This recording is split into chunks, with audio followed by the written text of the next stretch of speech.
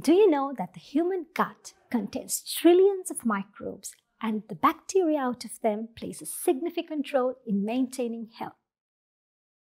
The food that we eat, such as the fibers, cannot be digested by the human enzymes.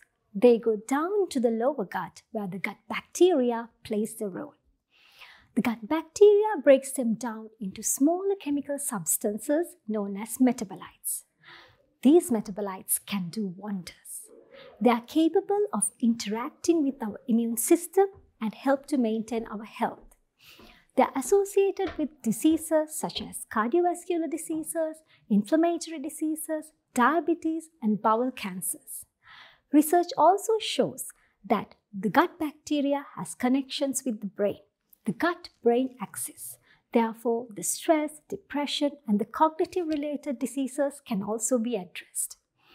Based on these, the gut bacteria-targeted therapies are becoming very popular.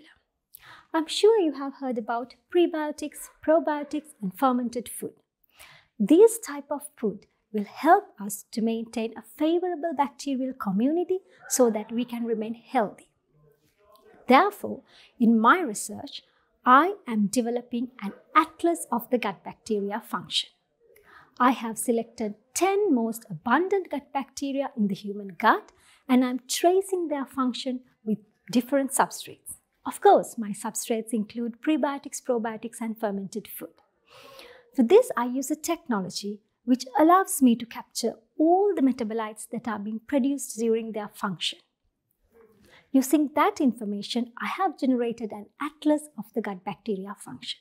This allows to discover the functional connection between the bacteria, the substrates, and the chemical substances they produce, and of course any interconnections that they have. It also allows to map the behavior of the bacteria. Why this is important is such detailed information has not been documented so far.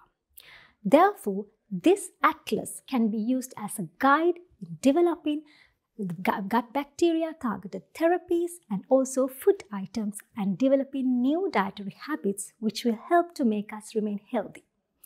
Therefore, always remember to choose your food so that your gut bacteria is happy, so you can be healthy. Thank you.